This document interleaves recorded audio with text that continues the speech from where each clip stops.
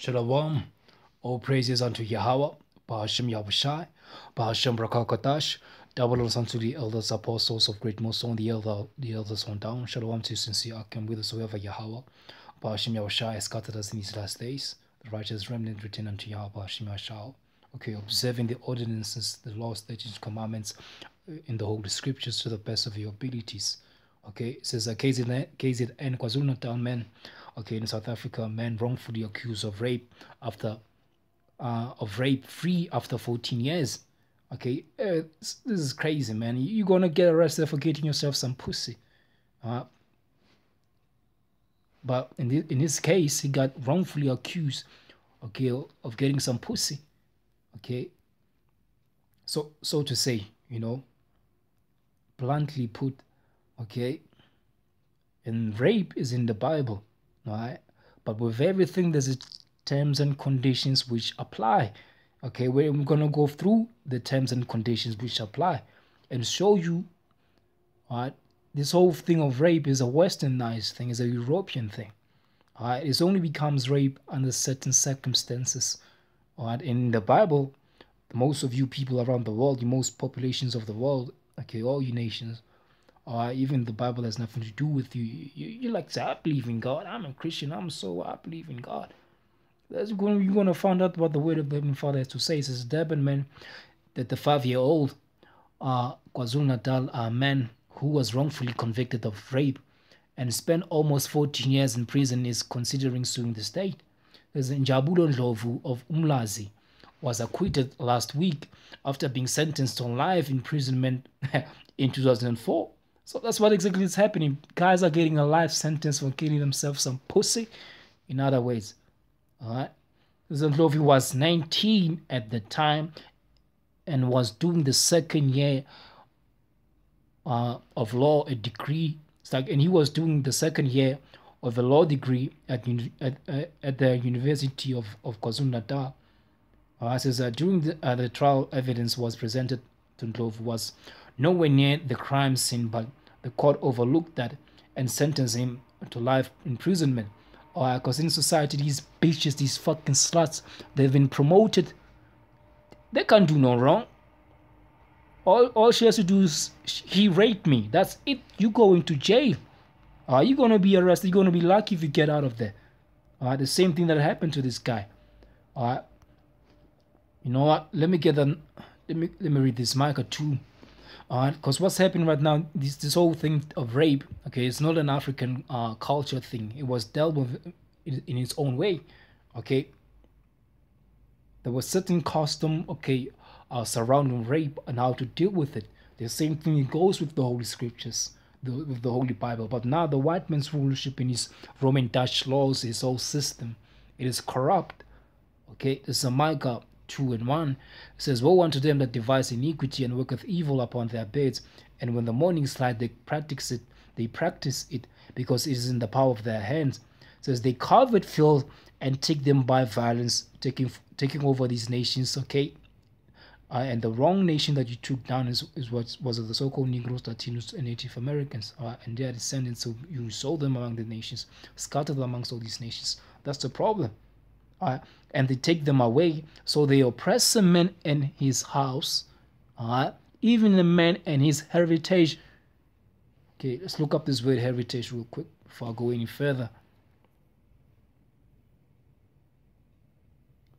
Nakhalah is nakhalah, okay. All right, it says property, portion, share, inheritance, portion. All right. It says properly something inherited. It says abstractly occupancy, concretely helum. Says generally estate, but says portion, heritage, inheritance. Okay, it says possession. Okay, let me go down there.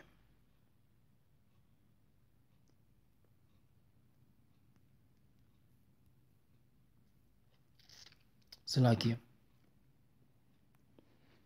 Let's go to the root where it says Nathal.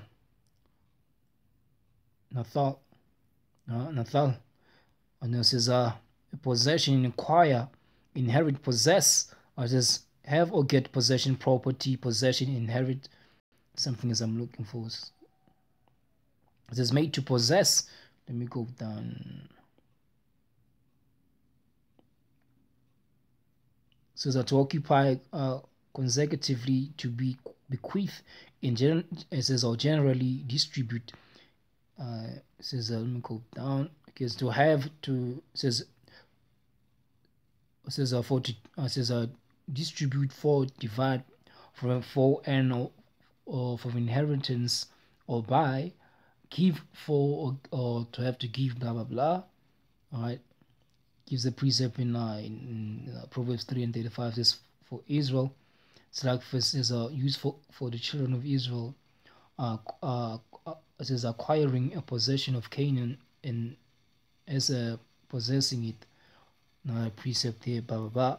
So it's about inheritance, like for going for rambling a bit or not.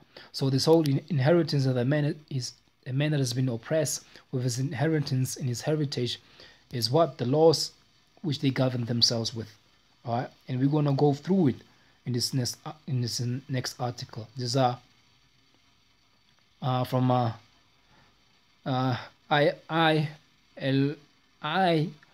IOL news. Okay, .co.za says, I don't look away. My parents sent me back to my rapist. Your husband, in other words, okay? Because that's the problem. These young generation right now, they're living under Esau's ways. So it says, don't look away. My parents sent me back to my rapist. Okay. It says, oh, it's so nonsense. I'm not gonna read all of that. It says, Zanella, who told her story on condition of anonymity, explained in graphic detail how she was forced in marriage with a stranger when she was abducted and taken to another homestead in rural KwaZulu-Natal. This is what they call abduction. They call it what Ukuthwala. It's an actual tradition. Okay, if a young man sees a young woman of a marriageable age, okay, as long as she's not promised to anyone, she's not married unto anyone. And the part of the signs you're going to see if the woman is married and is a promise to anyone, or she's married, she will have her head covered, and the dress code is quite different. Right? If you don't fit that character, they easily just take you see what you want, you take it, you grab it. And before you do that, you must know where she lives. You're gonna follow her around, see where she lives. Then you're gonna take her. Because once you've taken her and made and humbled her, you go there to the parents' place, and pay what is due unto them. All right. As the scripture says, it says speaks about 50 shekels of silver. Okay. It says let me read. It says so like it says Zanello. Read that. It says at the new homestead, I saw many different. I saw many men of different ages, but did not know which one of them will be my new husband. At least I found him. He was old and had one eye. Says I was only 15 years old when he was 35 years old. He showed me he didn't love me and abused me. She said. Says at night while she was sleeping with her husband in the rendezvous, meaning while she was already your husband, if you got abducted, she grabbed you and snatched you, you're already his property. Okay, and that's not the Western way of doing things. That's not Esau's system, because Esau he oppresses people. All right. Says at night while she was sleeping with her husband in their rendezvous. Thank you for admitting now she belongs to him. Thank you very much. It says men would wait to hear if they had intercourse. All right. Says that if they did not hear anything, they would knock on the door, and my husband will let them in if I haven't had sex with him they will beat me up and hold me while he rapes me. Hey, hey, these Hamites, they take things to another level. We see that happening right now. It's certain things you do, man. You don't force the course of the river like that. Okay, says one of them says, then one of the other men would rape me to show my husband how to have sex with me. That's going off. Okay, you don't do that. You just committed adultery right there. Okay, Scripture says what in Proverbs? He that commit adultery lacketh understanding. These nations, you heathens, you Hamites, you lack understanding. You don't have these laws and commandments. That's why you do some shit like this. It says, thereafter my husband will have sex with me. She said, hey, you admit he is your husband. But he's a fucking dumb husband who allows another man to fuck his wife. So she said she endured the pain and returned to her parents to share her experiences. She escaped, silly woman. There's only to be told she had to return to her abductor. Her own parents says, look, man, she was already what? She has already been humbled. So what use is she? You know what? It's Deuteronomy 22. At verse 20. Let me go to the point. It's Deuteronomy 22, verse 28. It says, if a man findeth a damsel that is a virgin, which is not betrothed, not promised to anyone, not engaged, and lay hold on her and lie with her, and they be found, then the man that laid with her shall give unto the damsel's father 50 shekels of silver, and she shall be his wife, because he have humbled her, and he may not put her away all his days. All right. Simple as that. It says what it says. But now Esau's system, what? They call, this is rape. You're raping. You're a rapist. This is human trafficking. That is absurd. That's inhumane. So right there, the parent said, look, man, go back to your husband. All right. She said she endured the pain and returned to her parents to share her experiences, only to be told she had to return to her abductor. No, to your husband. Go to your husband, woman. It is a month after giving birth, she refused to have intercourse with her husband, so-called abductor, her husband, her real husband, and he beat her up. It's like and he beat her until her leg broke. Because he was broken your legs because you fucking ran away, bitch. God damn it.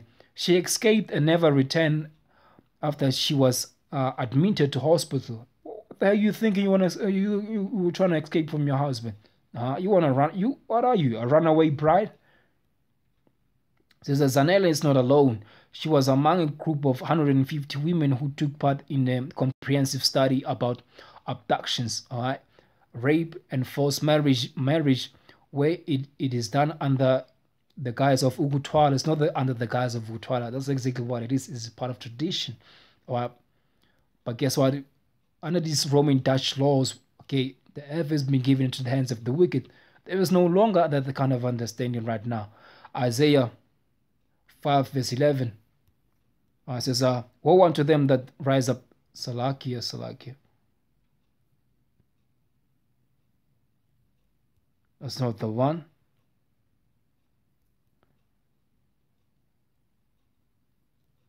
Where's the precept? Salakia. Bear with me.